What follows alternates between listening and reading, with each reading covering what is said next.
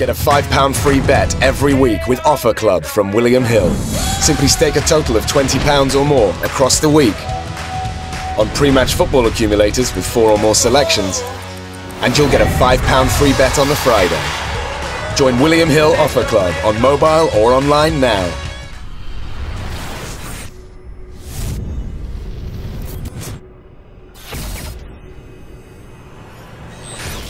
KUGAN CASSIUS for IFL TV in association with Macklin's Gym Marbella. We're in Texas, ahead of CANELO versus Smith. We're in the suite of Liam Smith's here. You're not sharing this suite, are you, Joe? You've got your own one. No, yeah. I've got my own one next door. You've got your own one next door. Yesterday, yesterday, it was actually today, the start of fight week, had your public workouts. Yeah. You've been around the big fights yourself before, but it's a bit new for Liam, all this. How's he been the last couple of days? Yeah, it's been good as gold. We all came out on the Sunday. Obviously that was a good thing Saturday night, 2 brothers winning, getting the season off to a good start. And from a coach's point of view, it's good for me when you haven't been in the ring for a while and you get in there and you sharpen tools, you get back into fight night, you get into the habit and the swing of things, and that was it. We all flew out Sunday. Monday we had a really good training session, used a good gym down the road, fighter called Hector Vasquez, it's his gym, and Liam had a really good training session. Today obviously we had the media workout, and that went very well. Liam's what I always know Liam is, nothing would faze him.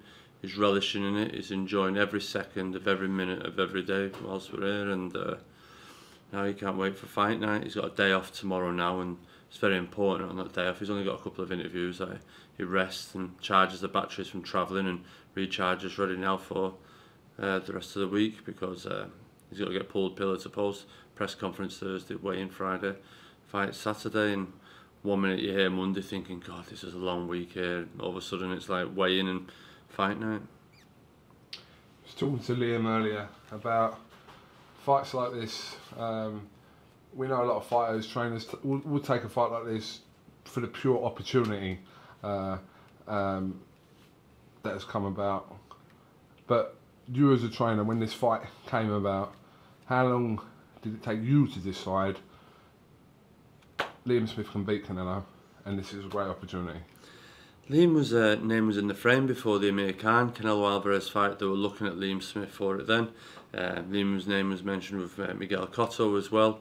And when them names were mentioned and they were put to Liam, we sat down and Liam, like, straight away, same as me, nah, Cotto, 100%, Canelo, nah, 100%, we'll snap your hands off for a fight at them. And it's not a case of they were world champions, we're the world champion, well, Liam's the world champion, and he wants to be involved in the big fights, he wants to defend his titles against the big names, and for him to go out there and prove himself, and what I know and other people with inside boxing know what a good fighter really is. I just don't think he's had the platform yet, or the opponent yet, to make him go through the gears. I feel he's won his last 8 fights, all by knockout, without getting out of second gear, even winning the world title, defending it. And that's no slant on Thompson, Kelly, the last fella either, but that's how good Liam Smith really is. And there's days when I watch him spar his brother Callum, and I'm like, wow, watching these two go, this is like gold dust. There's so much more to come from Liam, and hoping this fight Saturday night now is the fight that Liam shows to everyone what I've known all along, that he is a solid, good world champion.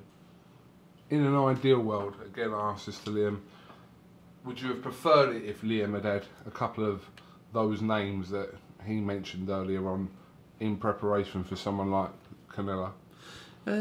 Yeah, I suppose so. Everyone like an ideal world, but boxing you don't have an ideal situation, don't you? You look at Miguel, Canelo, the opponents that he's had, he's been in with the best, and it's a who's who. If you look at Mosley, Cotto, Mayweather, he's a Trout, Lara, Kirkland, and Gulu, Khan. He's been in with some really good fighters. People say Liam Smith, it says a lot. It's Liam Smith's 25th fight, it's Alvarez's 50th fight.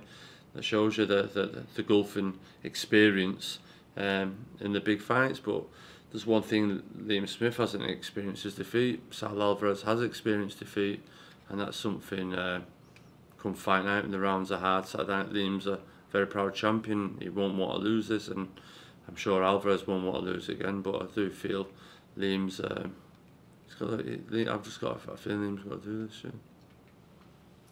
How much of Liam Smith do you believe Canelo knows about, even today? I feel a lot of people say, "Oh, Canelo's taking it easy." It's just that. I do most really think when the fight was made and they looked at it and there's the world champ and that, it was. I think once we'd done the press tour and we came to London, I think they came away from that there thinking, we've got a serious challenge on it. They're really up for this. They really fancy this. They got the vibe from Liam, the vibe from myself, gone away. And if you watch the work that they've been doing and the pads that they've been doing and the way that they talk, they've gone away and really studied Liam Smith. They know he's not just a come forward fighter. They paid backhanded compliments and that he's a good thinking fighter. He fights like some Mexican, good shot selection, good combinations, and the way that they talk, you know, there's somebody there that's really done the homework, and that's a huge backhanded compliment to Liam, that they are treating this challenge to win the world title a serious one, and that they are hell-bent on winning this world title. Chance of this fight lasting the distance? I think it's got a really good chance. I feel Canelo's got to start fast. I think he's got to start fast. I think he's got to want to make a statement. I think they've got to come out, stand the ground and draw Liam in the fight. They want to get Liam into the trenches, drag him in and try and do Liam there. Liam's just got to be smart. And I think after 7 rounds, I've seen a few people say it as well, after 7 rounds this fight is very interesting. Liam comes out, it seems like a train coming out of a station, so it's where I get going. But you see Liam, as he gets into rounds 4, 5, 6, 7, he's beginning to go through the gears. If we're in this fight after 7 rounds, then last 4, 5 rounds, Liam's putting his foot down, and Canelo last time made this weight was Floyd Mayweather 3 years ago, and he didn't have many legs left. People say it's only a pound. That's a hurtful pound to lose when you haven't lost it for a long time, and we're really desperate to get Canelo into them championship rounds late on in the fight, and I think that's where our big chance of a stoppage is. So I know people will watch this KUGAN and slate me and go, fucking Gallagher lost it again, the gift that keeps on giving, fucking I think Liam Smith's got to stop Canelo. But that's boxing, and the same people didn't give Kell Brook much of a chance. I said Kell Brook will do very well, he'll do better than what people expected, but just couldn't think that he could keep Triple G off for 12 rounds, and that proved the case. But I do feel Liam Smith is the right kid with the right tools, with the right temperament for the big occasion, and it happens to footballers. Look at the derby at the weekend. Mourinho, a couple of players didn't perform on the big stage, took them off. I don't have that fear with Liam Smith. I know I've got the right kid on the performance, someone that will go in there and give me 20% more on top of what we've seen in the gymnasium. He's ready to go. This is his moment. How much of the unknown factor about Liam Smith could benefit Liam on Saturday? You know a lot about Canelo. Yeah. You've probably watched most of his fights, studied most of his fights, regardless of whether he's fighting Liam or not. But how much of that unknown, how good his Liam Smith factor could play a part in Saturday? If you want to take this serious, that's what I'm saying to you before, Canelo, I do feel that they've took the threat of Liam Smith very serious. I think through the sparring and us coming over here to America every year, like we have been doing the last 4 or 5 years, the people who have had Liam in the gyms, Freddie Roach, Virgil Hunter, Goosen, they speak very highly of Liam Smith and see Liam Smith as a serious threat to beat Sal Alvarez at the weekend, and that speaks volumes. People back at home listened to the Toe to Toe Sky podcast 2 or 3 weeks ago. They haven't got a clue. They turned round and just said, Liam Smith's got no chance. They just said to him, he's got no chance. Yeah, but this is the same people that said, Gavin Rees has got a great chance, so tried to build a case for him to beat Adrian Broner. But then said, Kell Brook has got a great chance over Triple G. Liam Smith has got no chance. I think people at Sky need to start looking at who they employ and what they talk as an opinion. Johnny Nelson's too close to home, heart to home, and too loyal and everything else to see straight through. And Spencer Fearn in there the other day, his reputation on this, and it's them type of people. Johnny Nelson did an interview through the Covent Garden. Kell Brook smashes Liam Smith. Johnny, have you ever been up to the gym and watched Liam Smith spar? a Spencer Fearing. No, go and ask people whose opinion respect in the trade, like Virgil Hunter and Freddie Roach. Don't sit there and turn around and go, yeah, Jimmy Kelly, he was losing to Jimmy Kelly and John Thompson. Well, that's like saying Sal Alvarez was losing to Amir Khan, but was he really? Nah, they were just like, why are we running after him for the first 2 or 3 rounds? We're not going to get him. Just let's take our time, let him stop running, then we'll hit him, and that's what happened. Same for Liam Smith, John Thompson, who's running around. Sooner or later we get him. Kelly, sooner or later. They're good fighters, and you think, God, yous are supposed to be called experts. I thought you know your stuff. So same with this. I just think the people who know Liam know how good he is, and I feel myself it's a chance just for Liam to show everyone back home who's doubted him, but never really bothered to get on a train and come up to Manchester or come to a gymnasium. I had a bit of a rant in the changing rooms, Kugan, and Saturday night. It was only because over the period of time, it was fight week, Kugan, and this isn't aimed at you or anyone else, but over the years I've seen press, I've seen you go over to Fury's gym in Germany, I've seen if Billy Joe was fighting, you've got Billy Joe's camp, I've seen people, I've seen Amir Khan before he flew out, everyone Ricky Hatton, and I just thought, this is Liam Smith against Sal Alvarez. This isn't Liam Smith against, I know there's 14 world champion and everyone's after a piece of pie, a bit of spotlight, but he's fighting one of the sports superstars, and if none of the press or the media can come to watch Liam Smith in the last week of the gymnasium, something's gone wrong. Now, I forgot to mention BoxNation would be in the gym, and I've got to give huge respect for the Daily Star, Chris McKenna, who's come to the gymnasium, and who's here as well, who's come out here through the Liverpool Echo here, the Daily Star here. But then Jeff Powell, who goes to every fight in Vegas, who's got accommodation and a house, I believe, in Texas, can't even come to this. So, yeah, I'm sure, and he was at Khan Alvarez, and a bit the other night, because I seen Mike Costello, and he says, oh, good luck in Dallas. I went, yeah, Sam will see you out there. He went, oh, Joe, I'm not going. I went, Mike, you're the voice of boxing. You go to everything that's big with a British fighter in America, and you're not going. I thought, wow. I said, but Mike, you were there for Alvarez, Khan. What's the difference?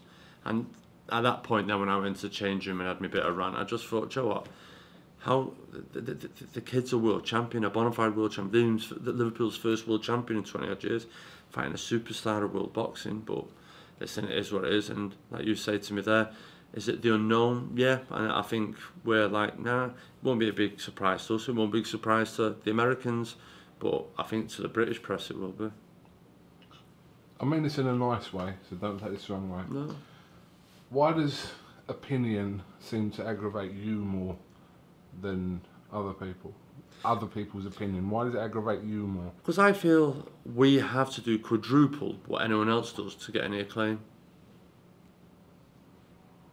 So it's about not getting the credit you believe that you and your fighters Not me, have got. my fighters. Your fighters. Okay. No, but I'm going to use you because you are the trainer, so Okay. I can use you in that, you and your... Yeah, okay, well, it isn't that though. Listen, the Ring magazine, last year, Boxing News, so there is a claim somewhere. But I do feel my fighters are in. If Kugan, let me put it this way, Peter Fury last season, okay, had all this, what we won last year, okay, 2 world titles, 3 British titles, European title, everything else coming through, okay. Peter Fury had done that, Shane McGuigan had done that, everyone else had done that, okay. They'll be getting a lot more than what's being done now, man, that's okay. If they're fighters, okay, I'll give you an example, just hypothetically, Adam Booth had David Hay on this weekend, okay, in a massive fight against, at the time, going back years, Klitschko. Just let's hypothetically, he's fighting the superstar and superstars. The following weekend, they had George Groves fighting, let's say, Andre Ward. Would you think there'd be more done in the press talking about it? I've got Liam Smith against Alvarez and Anthony Crolla fighting for the Ring magazine belt. Not many British fighters fight for it, or the Diamond belt. Not much being said about the boys, do you understand? And I just think, why is that? I understand there's a big thing now of Anthony Joshua and all that, but I just feel we have to work that extra harder. My fighters have to do that little bit more to get the credit. I know, listen, no one has to like us in boxing, but it's good every now and again, and I get riled because I've been in Vegas when Ricky Hatton fought, when Joe Calzaghe fought, when they've all fought all over, and it's just what's gone before, and I go, well, it's my lads' turn now. They deserve that. And when it comes and I don't get it, I go, oh, excuse me, hang on a minute. What's wrong with Liam Smith? What's wrong with Anthony Crolla? I'm just bare big brother, just saying, don't shoot me. But I'm just, and that's how it is. So that's what riles me a little bit. And when people say, oh yeah, we're not coming out, why? Is it because it's not in Vegas? If it was Vegas, would you come out? Is it the holiday? The what? How could the journals not pay for this British fighter from Liverpool, part of an amazing success story of the Smith brothers as well? This will be the one that's fighting for the superstar. Callum's on the verge of fighting for a world title. This is a brilliant British success story. How could no number ones? The number ones usually come out. Years ago, it was Ricker, Pat Sheehan, Brian Wolstenholme, Paul Hayward, all of them. Do you understand? None of them now. Not even Jeff Powell. So what's gone wrong somewhere? So listen, we've got to go on, and we're in the boxing of winning fights. But along the way, I just want the treatment for my fighters, what everyone else gets, as I call it, red carpet treatment, as it was. Now, there you go. If Kell Brook was fighting Alvarez this weekend over in America, would they be coming over? Do you believe that journalists, media, wouldn't come somewhere because they believe that the fight is one-sided and not in that favour of our fighter?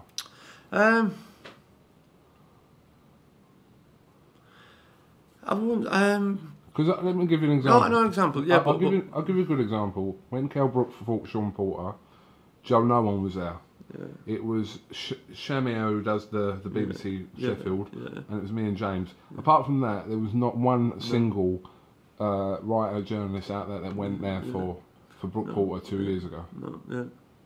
So I'm not saying if Kell Brook was fighting Golovkin in America last week, I don't know how many people. Maybe people would have travelled out there for that, but I'm just giving you that. I know. I've already been there. I've been there with Paul Smith, Andre Ward. I've been there this year with Stephen Smith Pedraza. I understand it's a changing time. It's very easy for people to do a story, internet, lift it and publish it. So yeah, I know. I understand. It's just it's weird really, because we were brought up in that era where you had press come to the gym. They took an interest. The journalists that came to the gym, they watched the fighters train.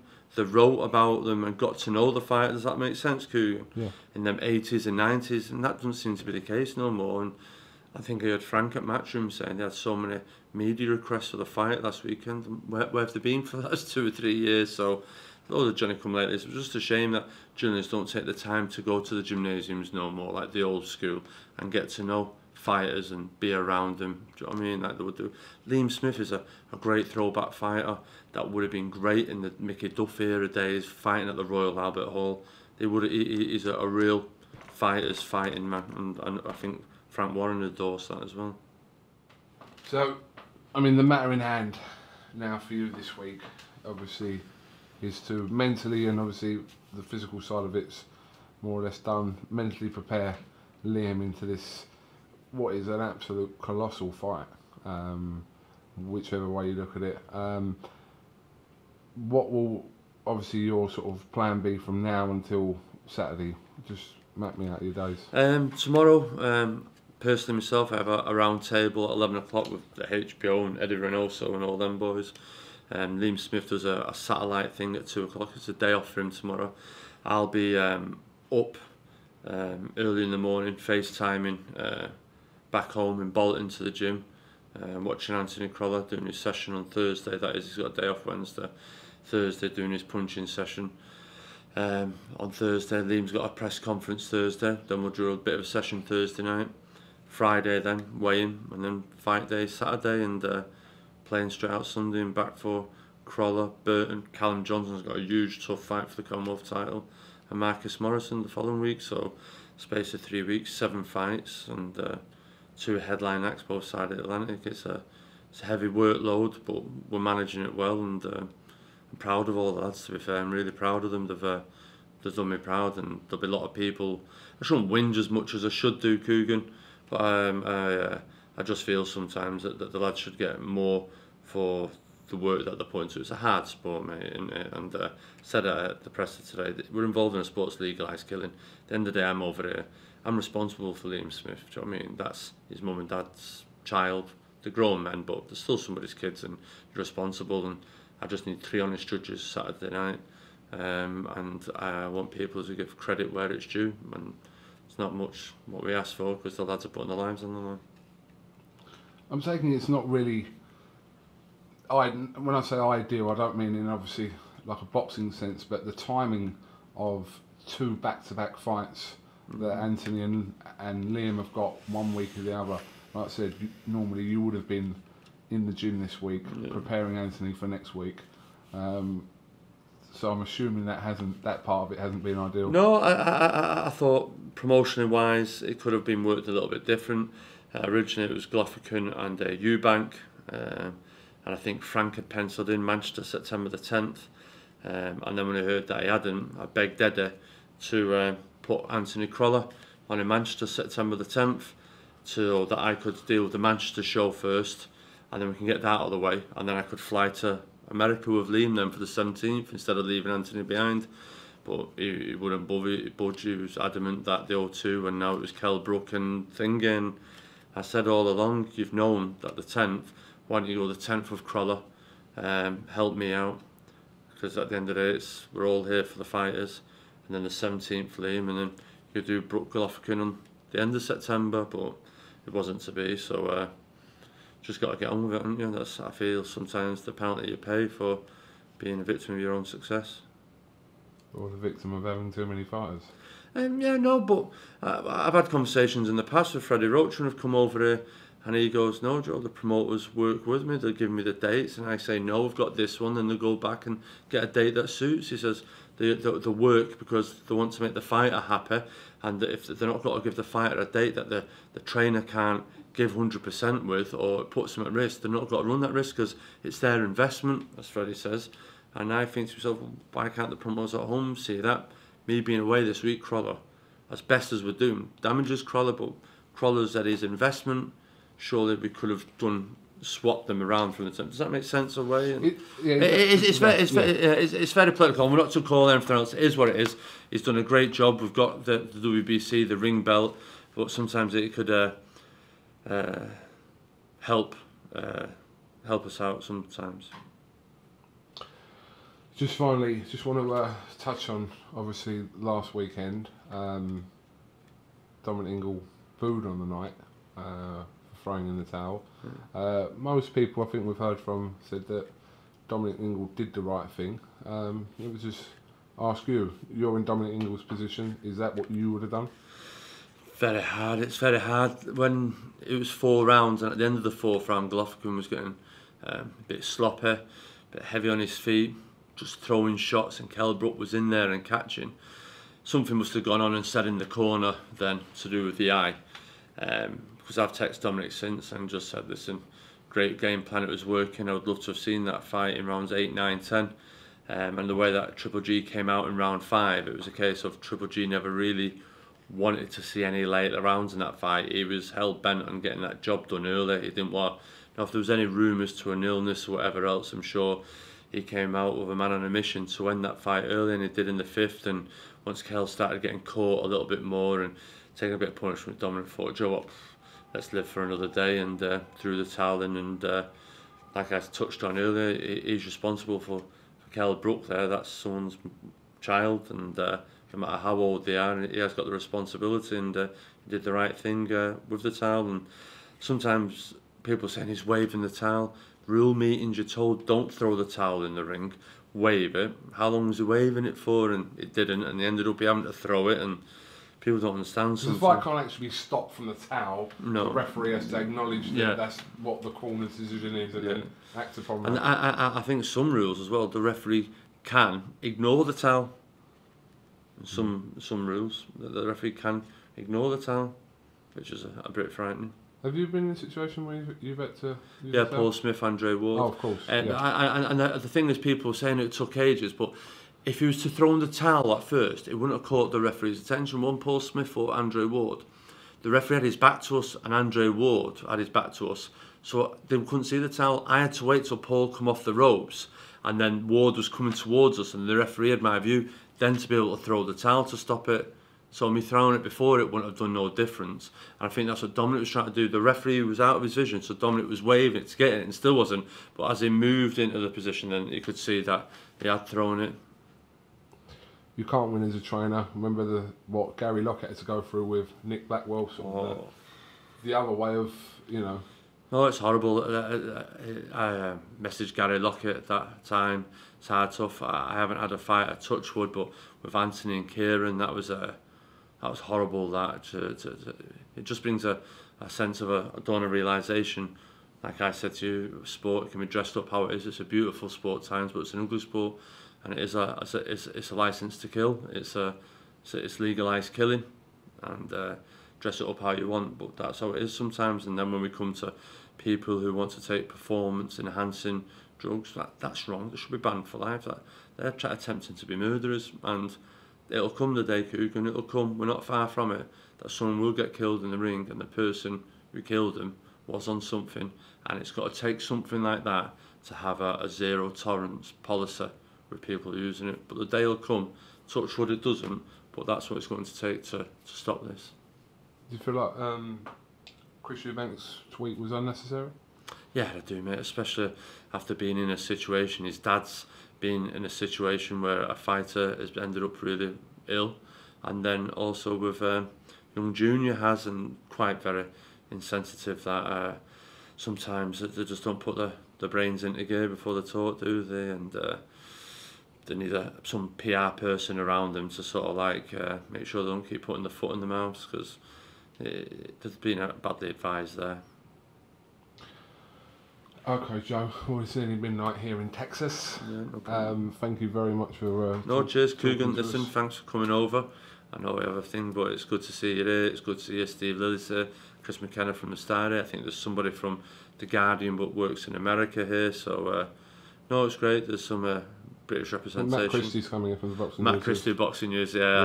I think he's another one that feared the rat that if he didn't come. So, yeah, so I messaged him before to say, are you here or were you just winding me up? And he said, no, he's getting a connecting flight. So, I spoke to Matt the other day. So, I'm really pleased. And you get the trade paper coming into it, and especially the number ones. I call the number ones. He's the number one, the editor coming for it.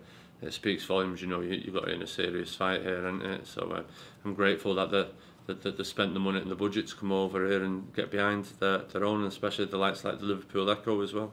And the number one online source for boxing as well, That's IFL right. TV. They're apparently here, Joe. No, I just said that, Kugan.